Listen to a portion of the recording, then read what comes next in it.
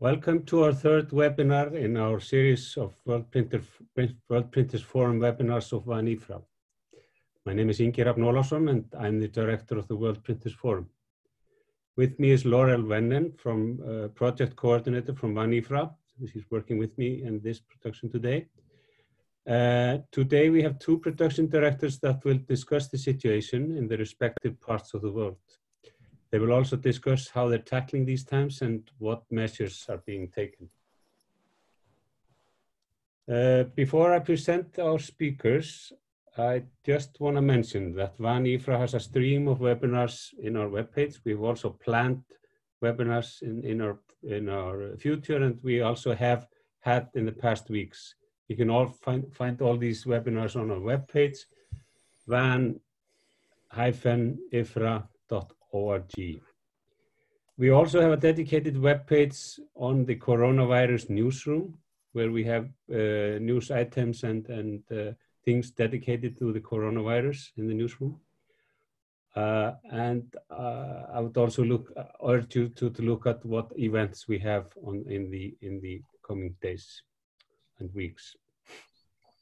We have a media panel where I urge you to sign up if you can. We will have that on the webpage shortly. And I would also like to draw, like we've done in the past webinars, I would also like to draw your attention to that half of the world is streaming at the moment, so we might have some technical problems. And if you have sound problems, you can't hear us, you can call into the meeting. There is our phone number in the meeting invite that you can use. If I may present our speakers today, we have Mr. Swee Yeow, Senior Vice President of Head of SPH Production Division. Swee Yeow has been with the SPH for 20 years. He joined production in January 2000 as production manager. Throughout his career with SPH, he has helmed various sections in operation, engineering, materials, and newsprint purchases. He was appointed division head in September 2011. He was involved in major projects with the company's printing presses and print processes, such as the GOS color liner upgrades in 2011, Malrauland Uniset 2008, and KBA Commander in 2002. He was also responsible for building the state-of-the-art printing presses and mailroom systems.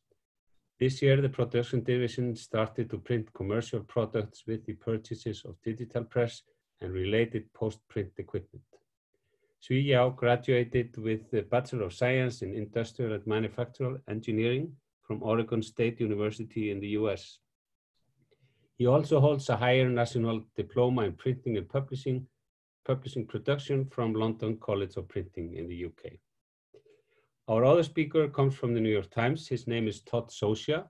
He's the Senior Vice President of Print Products and Services. Todd Socia joined the New York Times in 2005 and is currently Senior Vice President of Print Products and Services. He has responsibility for the Times College print production facility in New York, 26 national print sites, nationwide distribution and transportation, New York Times Magazine production, newsprint purchasing, and all pre-press departments. Prior to joining the New York Times, Todd held a position of Vice President of Newspaper Division for both Lastra America and Western Lithotech. He's a graduate of Rochester Institute of Technology with degree in Newspaper Operations Management.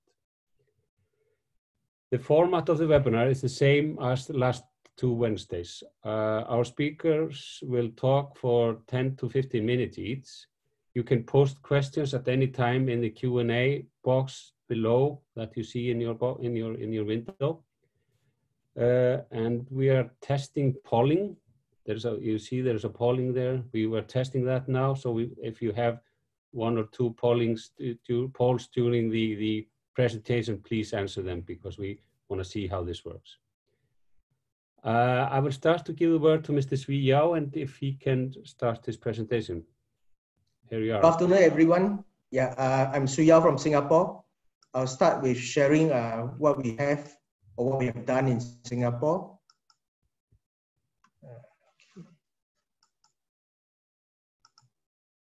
Can you see the slides? Hello? Yes, we can see the slides. It's fine. Okay.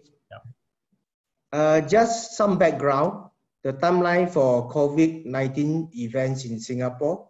So what you see on top over here is actually what has happened in Singapore since January, and below is what we have done in SPH production. So our first case of COVID case actually happened on the 23rd of January, and a day before that, we have set up a task force. The government has set up a task force. Okay, and that was also during the Chinese New Year period, whereby many Singaporeans or the Asian people has gone back to China. So it was also the start of the pandemic in China.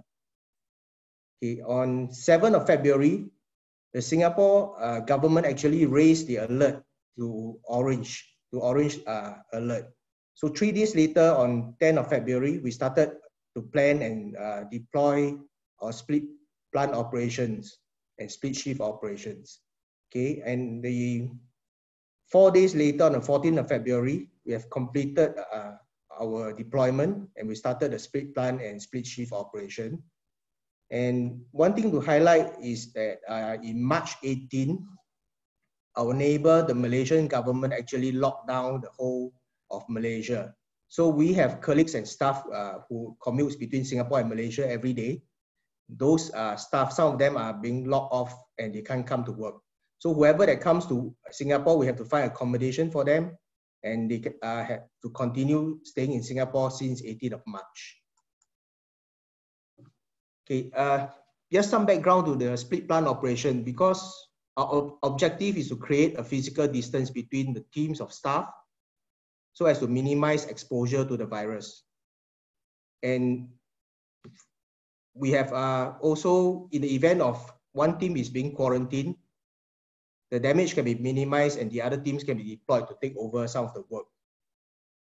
Okay. In SPH, we actually have 2 printing plants within the same location. So we split the 2 plants into blue and orange teams. We also staggered the working hours for the shift, and we stopped the shift rotation within the 2 plants, meaning that in a normal environment, we actually rotate the day shift and the night shift on a regular basis. And we work for the night shift because most newspapers are printed at night.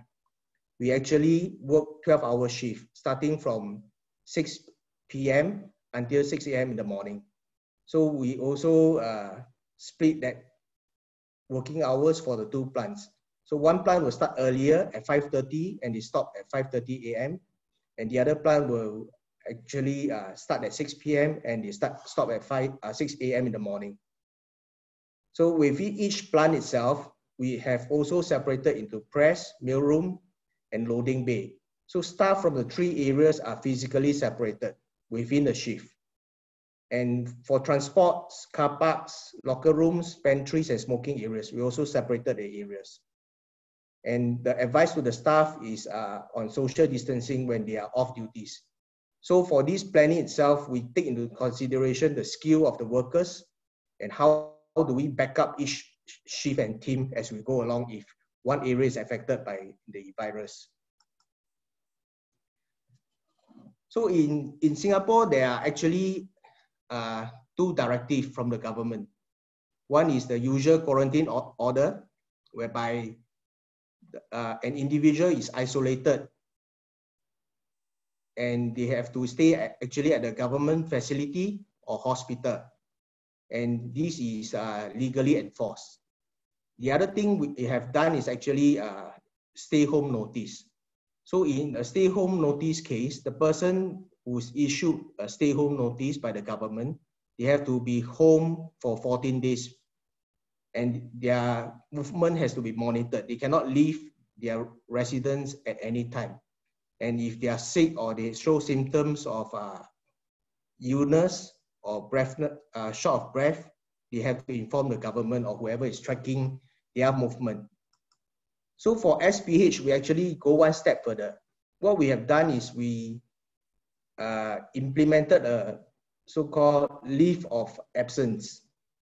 And this is not a government directive, but another level of precaution that SPH put in to prevent the people who come into close contact with suspected case or people who are issued with stay-home notice, because the government directive itself does not include people staying in the same household. Let's say a house member is under stay-home notice. The other members of the family can still proceed their work in the usual manner. So we put in a buffer precaution to make sure that we prevent staff who has close contact with suspected case from coming to work. And this has been clearly communicated to the staff. So the staff, when they come into contact with someone, say in the same household or a neighbor who is of a suspected case, they will actually report to us that, you know, they are in close proximity to a suspected case or an actual confirmed case. And then we will decide and tell the staff to stay home. Okay, until you know, the case is clear, then we get the staff to come back to work. So that kind of put another level of precautions to prevent the staff who may be affected by the virus to come to work. And the other thing we do very constantly is communication. Because through the whole experience of what we see from January to March, constant communication to the staff is essential. Okay, we actually have daily communication to the staff on what are the new guidelines, the new policies, and the staff have to understand that, you know, the efforts that we're putting in place is to prevent transmission of COVID-19 virus in the workplace. So all the staff to date has been very responsive and responsible in you know, cooperating to ensure that we do not have any case in the printing plant itself. So we talk about the new guidelines and policies advised by the government, because as the situation changed, the Singapore government constantly will enforce or tighten the quarantine or certain guidelines, and then we have to actually follow with that.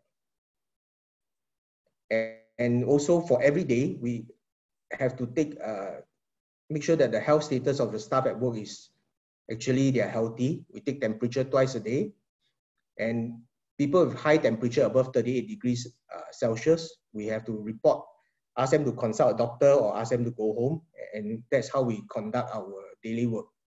So to date, actually, we are fortunate that there are no cases in the plant. Okay, that's all I have about the prevention of the things that's going on in the Singapore plant. Thank you, Swee. It was very informative, and I'm sure there's going to be a lot of questions later on. We'll take the questions after both the speakers have spoken. Now, if Todd, you can take over. Todd, are you there, Todd?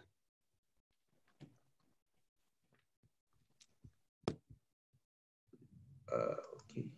Can you hear me? Todd.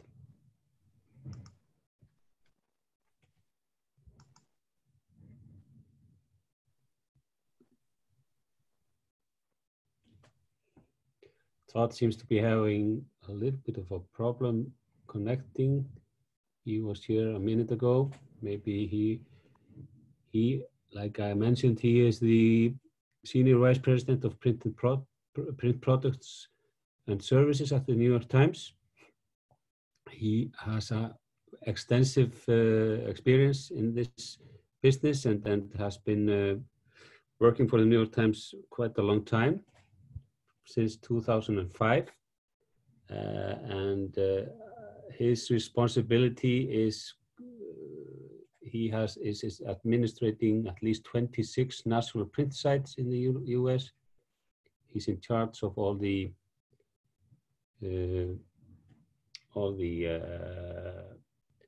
all the print sites, and let me check out 1 minute. Sorry.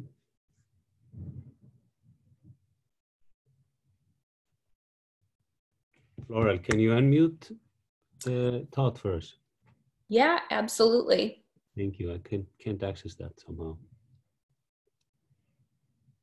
Todd, can you hear us now? Can you hear me? Yes, we can hear you. Okay, Sorry all about right. that. Sorry about that. Yep, sorry. You have some slides, didn't you want to show us? Yeah. Can you see the slides? I'm sorry. Exactly. They are coming up, I guess.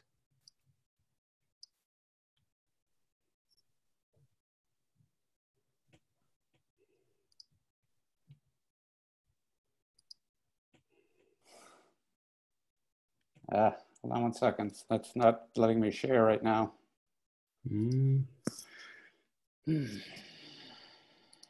Once more.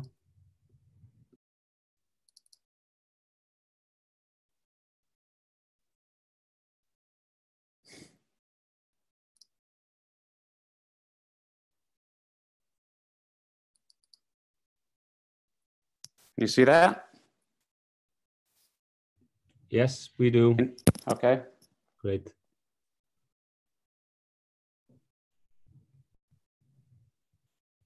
Hold on 1 second.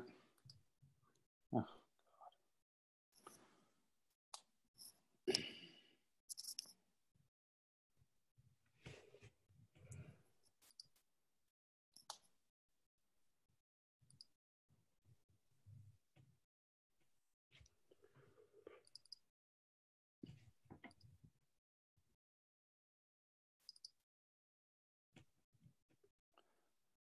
Can you see that? Yes, we can. My apologies. Sorry about that. No problem. Good morning, everyone, and I guess good afternoon, good evening in some parts of the world. My name is Todd Socia. As Inga mentioned, I'm the Senior Vice President of Print Products for the New York Times, and I want to give you a little bit of an update on kind of where we stand relative to the COVID virus, what we've done in terms of planning, and a little bit of an overview on kind of our infrastructure across the country. So we have three major locations in the United States, not counting our news bureaus, obviously, that are spread across the country, but where our corporate office is located in Manhattan, New York City.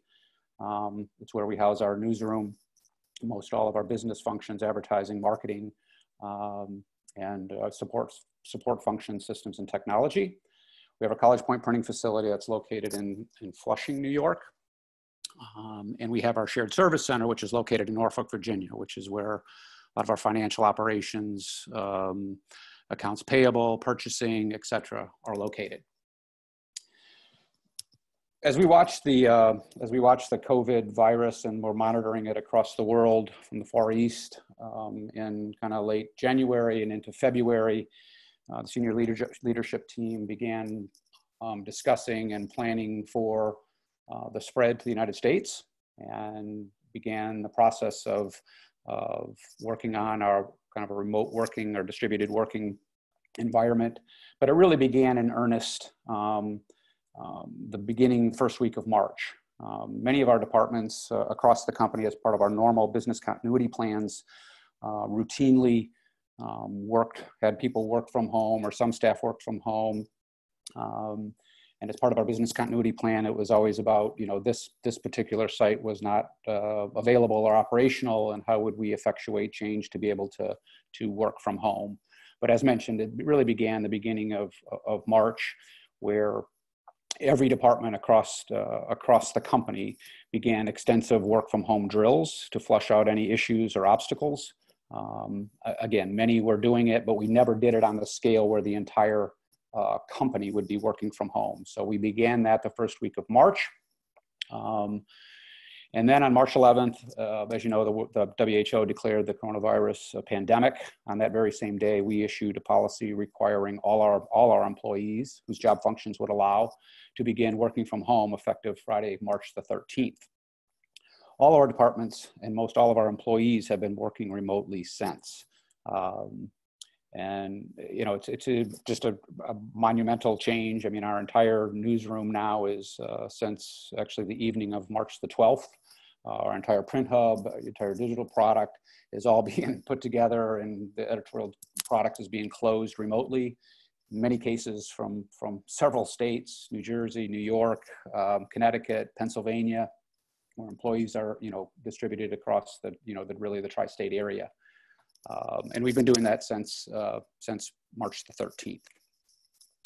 In our College Point facility, it's our printing facility, and obviously suffice it to say, most departments and most employees cannot work from home. There are some departments that are housed in our College Point printing facility, our newspaper layout and makeup departments, our color ad services, and our publishing distribution center, which is really the transmission hub with which we transmit files to all of our print sites, both our College Point plan as well as our 25 national print sites.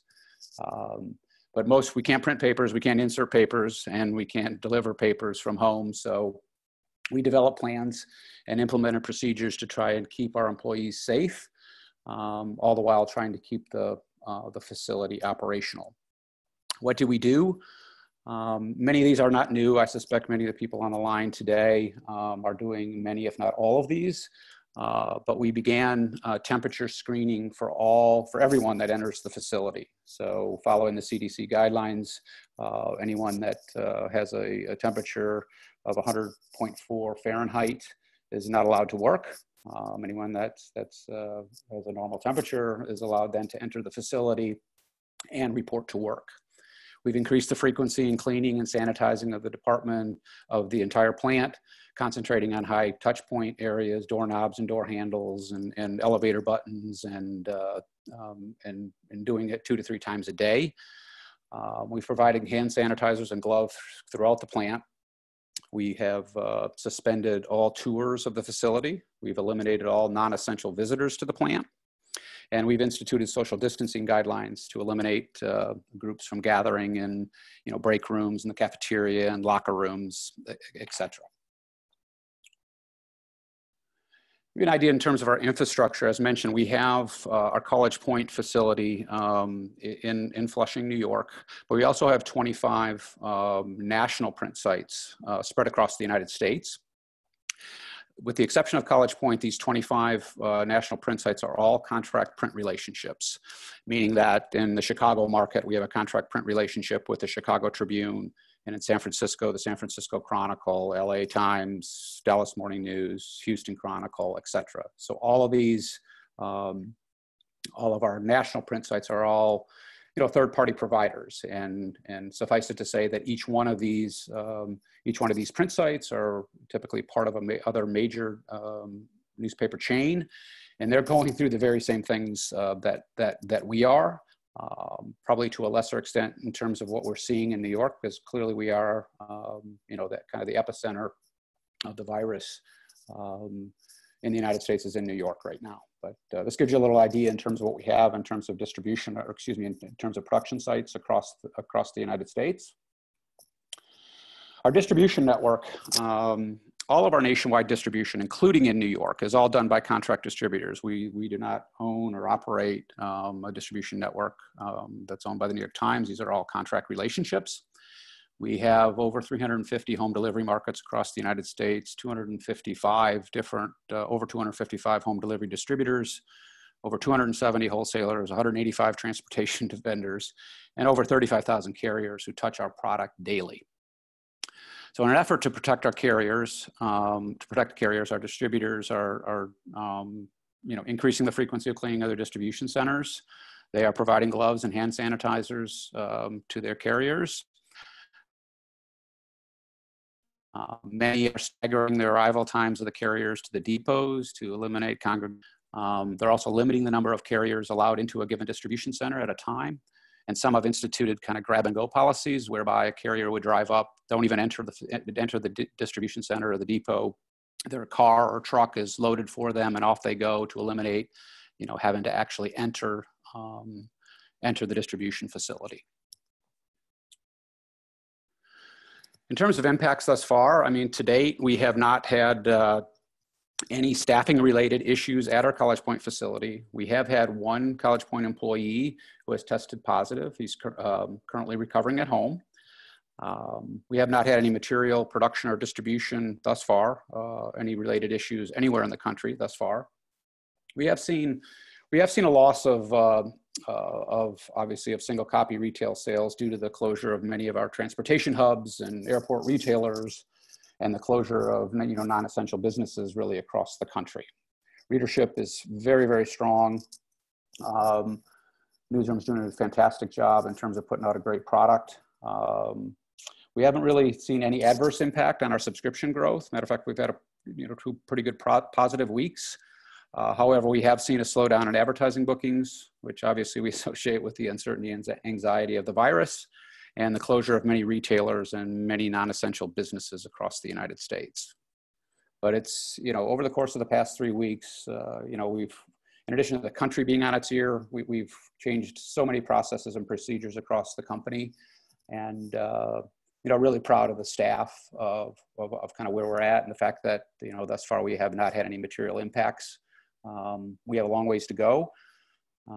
We're probably a couple of weeks based on the data and what we're hearing from health authorities in terms of hitting the apex here in New York. And then, we suspect this to start moving, from the coast across the country. So we're still early in this, and we still have a lot of work to do, but so far pretty proud of what we've been able to accomplish thus far.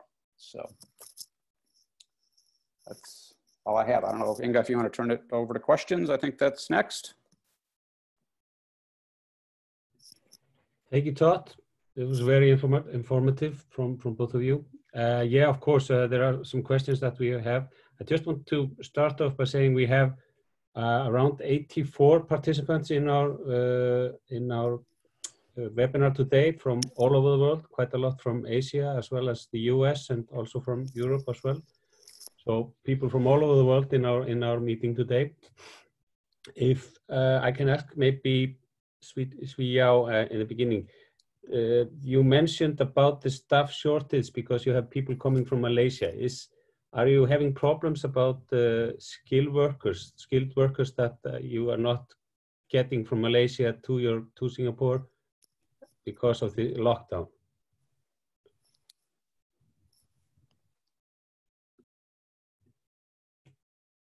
Yeow, can you hear me?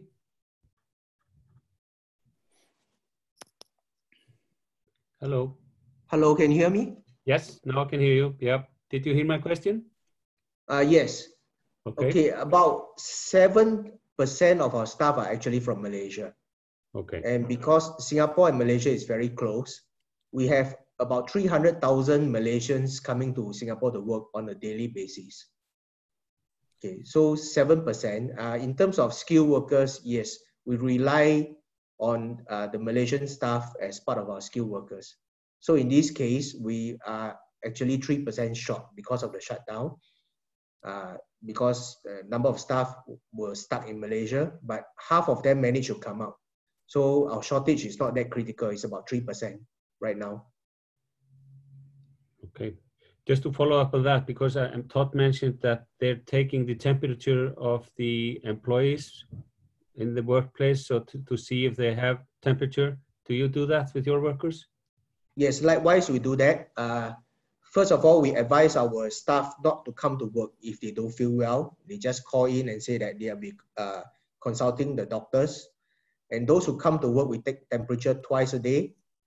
And for any delivery or any other non-SPH staff coming in, they also have to take their temperature at the guardhouse before they can enter the premises. Great, thank you. Maybe I can ask both of you, and I'll start with you, Swee, and then Todd can take over.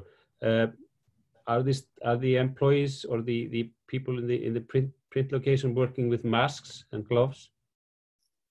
No, they are not working with masks. For the print area, they are not. For the mailroom, they are not, because they are not facing any external vendors or so forth. The staff at the loading bay who has to face the vendors or newspaper delivery every day, they work with masks all the time. Okay. What about you, Todd? Does that answer your question? Yes, it's good. What are you, but you thought? Yeah, no, we are not, in some areas they are using masks. We're not entirely across the facility. We offer gloves, and in most departments, the employees are wearing gloves, but you know, not universally, but they are. We offer them, and they're you know, they're available to employees. Okay, thank you. Just to follow up on that, maybe for both of you as well, then Todd, you can start and Swee takes over. The circulation for both papers, are they, what is it affecting the circulation, the pandemic? Well, you know, we're largely a home delivered product. But as I mentioned in my presentation, we have seen, you know, impacts to our single copy or retail business as a result of, you know, of the closure of the major transportation hubs and you know, airports with, you know, significantly lower traffic, the airport retailers, and just non-essential businesses and the retail outlets. So we have seen some impacts there. But like I said, you know, we're largely a home delivered product. So, Yeow? Okay, for us, actually, we have 11 publications. We are the only newspaper printer in Singapore. So we print 11 publications in 4 languages. And largely, our home subscription continues, but some of the titles are actually retail sales. So those will be affected. And like what is happening elsewhere in the world, our airport subscription, our airline subscription has fallen. The hotel subscription has fallen. And on the other hand, the digital version of the newspaper actually has some traction. We are getting more readers from the digital papers. Very good, very good. Here's a question that is being asked to both of you, and it is, what is the reduction in advertising revenue in both cases, in the print editions approximately, and also in reduction of number of advertising supplements? Could you maybe start with that, Todd? Tell us a little bit about that. yeah, I mean, I can't say it specifically in terms of what the rates are, but obviously there's certain categories of advertising that have been impacted, you know, with the closure of Broadway and theaters and movie theaters, et cetera. A lot of that has been impacted. So we have seen impacts there. In terms of advertising supplements or FSIs or freestanding inserts, that's a pretty small piece of our business, but we have seen in some of our commercial customers that we print for some declines in advertising supplements because of the closure of the non-essential businesses. So we have seen that with some of our commercial customers. Okay, so Yeow?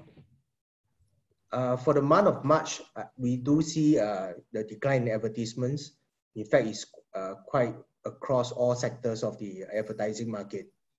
But on the other hand, we do have an increase of advertisements from the government because they advertise on the papers every day, communicating to the people on what is happening and advisors on wearing masks, consulting doctors, and how to prevent the COVID-19 virus. So that portion has increased, but in terms of entertainment and the other sectors, it has all declined. Yeah, right. There's one also question about the circulation worldwide, because New York Times, Todd, is of course a brand that is known all around the world and being sold all around the world. How is the circulation worldwide? How has that been impacted in these? Well, I think, you know, I think it's, you know, because of the international edition is, there's a lot of amenity sales and retail sales. So yes, I mean, we have seen the retail aspect impacted as we have in the US. So it has been impacted, yes. Thank you. Thank you. Here's a question about plastic, because we know that plastic is probably more prone than paper to spread the virus. Do you still wrap your paper in plastic? Yes, we do. What about you, Swee? The Singapore papers, we do not wrap in plastics most of the time. It's only for overseas shipments that we wrap in plastics. We still continue to do that for the overseas shipments. Okay, thanks. One more about here's a question about consumables. Have you encountered any problems of shortage of paper or solvents or such things? You know, from the Times perspective, we have not. We've been, you know, going back into probably, you know, mid-February. We were in contact with all of our key raw material and supply vendors, and in some cases of the key materials we ramped up our on-site inventories. You know, we're limited in terms of what we can do on ink in terms of our storage capacity, but our ink tanks are topped off every week. You know, we have a newsprint that comes in, probably 50% of it direct shipped into the facility mostly from Canada. We also have a local warehouse where we stock, so we're in good shape on newsprint, and we've bumped up our inventories on plates and other key materials, but we haven't had any issues thus far. We don't foresee any in the future. Okay, yeah, likewise, we don't foresee. I mean, we do not have any inventory issues with direct materials, because in-house minimum we have about 2 months since the situation started. So we have been buying more materials, but we do see a delay in shipments from the logistic delay in terms of shipments coming from Europe or even coming from the nearby countries like China or Australia. We see some delays over there, but in-house we already have 2 months, so we are okay going forward. Great. Here's an interesting question that here's a question say many major newspapers, including us, the Daily Tanji, have introduced spraying disinfectants on papers. So they are trying to kill the virus with disinfectants. Have you done that, or are you? Is there any thinking about doing that? No, we have not done that. Nor have we. Okay. Great. I have a question for Todd, because you mentioned that you rapidly, and probably the same in Singapore, so maybe a question for both of you, because of course this is a very big thing for everybody now, that when they're moving their office home. So that is of course a question of infrastructure as well in the societies. Can they handle the broadband? Can they handle everything that is involved being in a home office? Did the Times have everything in place? I mean, did everybody have equipment, etc.? I would say, you know, most everyone had laptops, but not everybody. So we've been outfitting all the folks, you know, with laptops that didn't have them. We've tried to be accommodating to our employees in terms of ergonomic issues, in terms of, you know, additional monitors and that kind of thing that might help them facilitate working from home. That's been a big you know, that's been a big project for our systems and technology group, obviously on relatively short notice, trying to get and they've done a great job. So we're actually direct shipping, or have been direct shipping, you know, monitors and mouses and keyboards and whatnot for those that needed it. But for the most part, everyone had laptops. So it was just really kind of you know, when you go to this total remote working environment, it's all the, you know, the applications, and depending on what area of the company you're working on, and being able to access and making sure that everything is capable of doing it, you know, because we've had issues where everything works great until you have to do it. So we really wanted to, we spent a lot of time flushing that out and doing, as I mentioned earlier, doing drills from home to make sure that we were fully functional remotely. You know, in terms of the, you know, kind of the bandwidth or the internet connectivity, we've not really had any issues with that. I think the bigger concern is not necessarily bandwidth, but rather if there happens to be, a local outage in a given area where you're relying on the local provider, whether it's AT&T or Verizon or whoever the company might be that's providing connectivity to the house, kind of the last mile connectivity. And the fear there, obviously, if there's an outage, and would the carriers be able to respond quickly enough to get the outage, get the issue or outage corrected. But we haven't seen any kind of bandwidth related issues as a result of working from home thus far. Okay, Yeow, what do you say? Yeah, so far, I think our situation in Singapore is similar to what New York is facing, what Todd has done for the New York Times, because in terms of infrastructure, we are okay. Our Wi-Fi and the home connectivity is good. Our technical team has actually started doing this since February. So by about 30 to 40% of the staff right now is working from home. And then the other staff are actually working in 2 different locations. That is for like editorials, the marketing staff, some others colleagues who can work from home. So most of the divisions has more than half the people or 1/3 of the people working from home as of now. And so far the tech team has done a good job, connecting everyone.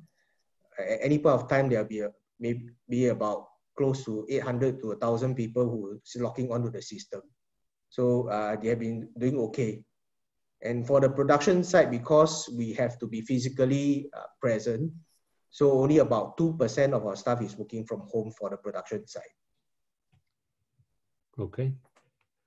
Here's a question for both of you. So I'll let you start, Swee. Okay. Did you introduce some special features into your printed paper as a reaction to the coronavirus? Special features, so far we have no request on that. But what we have done is actually the flip on the page, that we have cut half the page as a flip over on the cover page. That portion has been booked by the government advertisements. So it's like a semi-wrap across the paper. It is on our main papers like the Straits Times and the Zhao Bao. So that is what we have done, and is the customer's request for now. There's no other special requests so far. Yeah, we've, we're running a lot of, I would say, special sections, special reports associated with the COVID virus. We have a in print, as well as, our coronavirus hub, which we've made access free, across the world, which is a very comprehensive and very detailed, ongoing live update on the status of the COVID virus. But we've had, a number of kind of print special sections tied to it in the print version. And, other than some section consolidations, we really haven't, other than the COVID virus, we haven't done any material changes in the print product. Okay, so you haven't decreased the number of pages or decreased the number of colors or anything like that? No, I mean, our, there's been obviously some advertising impact, but, our news hole with what's going on around the world and around the country, is as robust, I think, as it ever has, and maybe more. Great. From an editorial standpoint. Exactly. Yeah. Here's a question for Todd. Has the New York Times seen some subscribers canceling due to the fear of transmission of virus? We have had some folks that, some limited number that have, put their subscription maybe on vacation hold as a result of it, but, not anything material now. Okay, great. What do you think, Yeow? Is it similar with you? So far, we have no direct, we do not have subscribers canceling, stating specifically because of the virus. No, we don't face that. But we do see more readers coming into the digital paper. Okay. How are you coping with the drop in advertising? I mean, of course, advertising is the lifeblood of newspapers, of course, but I mean, some of them have very strong subscriber base, and I guess both of you are in that situation, or what is your situation? Yeah, I think from the Times perspective, I think unlike maybe some of the major, metropolitan papers, our print revenue stream is largely on the subscriber base as opposed to the advertiser base. So I would say we're probably better prepared for a decline in advertising than maybe most major metropolitan papers. So I think that's it's a benefit of our subscription model. For the titles that we have, it depends, because some are subscriber titles, subscription titles. The others are actually quite dependent on advertisements. So various publications actually face the situation differently. So those who are actually very much like an advertiser base, we do face a problem on those titles. Okay. I think we touched a little bit on this point about the materials and how. So people are asking here, how is your supply chain been impacted by the coronavirus, and how do you expect it to be in the future? Yeah, I mean, as mentioned, we haven't really seen any material issues in terms of our raw materials or key supplies. We're in constant contact with our vendors, and as mentioned, we have increased inventories of key supplies and materials, but we feel we're in pretty good shape right now. We don't foresee any issues in the future. Okay. Yeah. Likewise, in Singapore, we don't see that, because in terms of what we have in-house is minimum 2 months. For newsprint, we even have up to about 4 months of newsprint. So plates and all the other direct materials are fine. Chemical-wise, we are actually trying to catch up on some of the supplies, because they come from Malaysia or they are coming from the nearby countries. So that we are trying to actually order more, but we already have 2 months on standby, so we are okay. We don't see what you call any big disruption in the supply chain. Okay. There's a question also to you, Todd, about of course, the New York City is the epicenter now for the virus, and you, like you said, you expect it to spread in the coming months. How do you think the other papers and the other cities are prepared?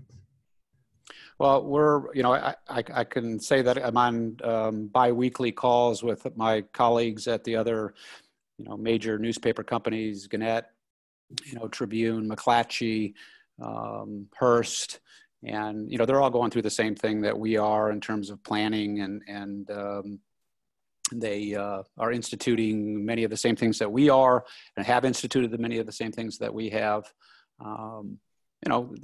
Obviously, I would say, everyone's concerned, but I think they're, our partners, because we rely on them, right? I mean, not only from outside of New York City, all of our print sites, as mentioned, are contract print relationships, and all of our distribution across the country is contract print relationships.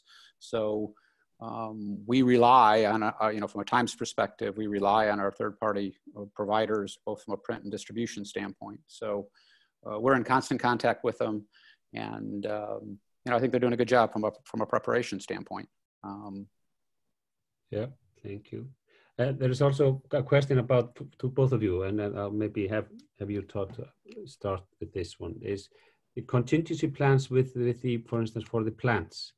If too many of the employees fall sick and it's not operational, I mean, do your operation or do your companies both have contingency plans for those events? Yes. So, separate of the COVID, this COVID virus situation, we have, business continuity plans for all of our print sites, specifically for our New York plant being our largest. We're approximately 40 50-ish% of our print order comes from across the country. Our business continuity plan is such that, you know, if for whatever reason the College Point plant were not operable any longer, we would fall back on our 2 local national sites, one being in Philadelphia, the other being at the Boston Globe, and we would accelerate or go to earlier close times, and they would be printing for us. We also have reciprocal agreements and testing that we've done over the last couple of weeks with local publishers, the New York Daily News, North Jersey Media and Rockaway, New Jersey, and with the New York Post facility in the Bronx. So we have reciprocal agreements whereby if they needed us, we would print, and vice versa. So we've, you know, our business continuity plans were pretty well planned out prior to this. It just has a different flavor of it now with what's going on with the COVID virus. Thank you. Yeah, likewise, okay, our 2 plants are independent. We are operating independently right now, and they are actually a backup for each other. And the night shift itself, because within each plant, there are also 2 night shifts, which are, they work 2 nights and they are off 2 nights. So again, these are backups for each other. So in the event that any team is affected, the other team will, instead of working 2 nights, you have to extend their number of nights that they work, or the other way is to deploy the day shift into the night shift.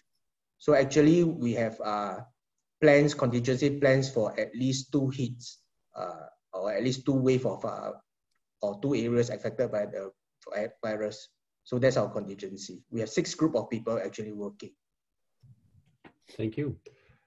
Here's a question about the postal services, because some of the papers, of course, go with the mail, and in France they only deliver 3 working days a week. How do you see that progressing in your countries? Todd, if you could start. Yeah, I mean, very limited. You know, our mail subscriptions are really rather small across the country.